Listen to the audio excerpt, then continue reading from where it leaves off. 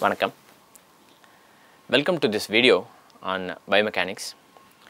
We have been looking at basic terminologies in biomechanics. Specifically, we are discussing how we can consider the human body as a biomechanical system. In this video, we will be focusing on movements that happen in the coronal plane. If movements are happening in the coronal plane, these movements must happen about an axis that goes from the back of the body to the front of the body, or from the front of the body to the back of the body. In other words, these movements are happening in this plane about an axis that is passing through this plane. So what is this axis? This is the antero-posterior axis. This plane is called as the frontal plane or the coronal plane, and the movement is happening about the antero-posterior axis. What kind of movements these? Any movement that takes a particular segment of the body away from the midline is called as abduction. So, I am having my arms like this, I am moving my shoulder like that. Now, my shoulder has, or my arm, my whole arm has moved such that it has moved away from the midline like this. It has moved away from the midline. That means it is called abduction. Now, when I am moving back from this position back to the original anatomical reference position such that it is coming closer to the midline, it is called adduction. How can you remember the two? Because other than the second letter, which is B in the case of abduction and D in the case of adduction, the rest of the spelling remains the same. How can you remember? To abduct means to kidnap or to take away. When you take a particular part of the body away from the midline, that is to abduct. Okay, I am doing that. That is abduct. Abduct means to take away. This is how you remember.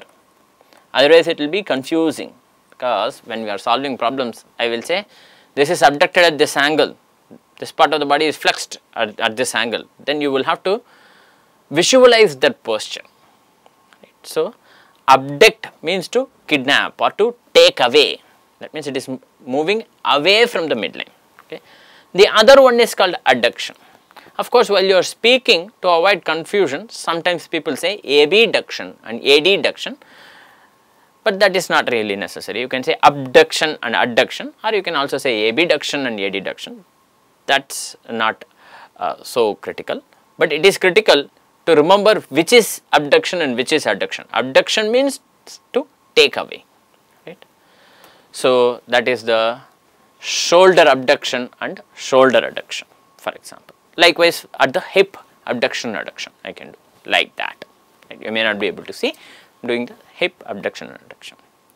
Can I do elbow abduction adduction? It turns out that that is not so easy, because my elbow is a hinge joint. It has only the flexion extension that happens in a different plane. I am interested in trying to make a movement in the frontal plane, right, in the coronal plane. That is not the only movement that I can make is at the shoulder. At the elbow, I am not able to do this movement, right. I am saying this, but this is actually a flexion extension movement. I am doing like this. Okay. In other words, at the elbow, there is only 1 degree of freedom. It is not moving in the adduction direction at all. Okay. Then I can also make this movement. I can also, at the wrist, I can make that movement versus this movement. Now, because this movement is taking the body, taking the segment away from the midline, I can call this as, what is this? This is abduction and this is adduction, but again, you know, that is not how they are called.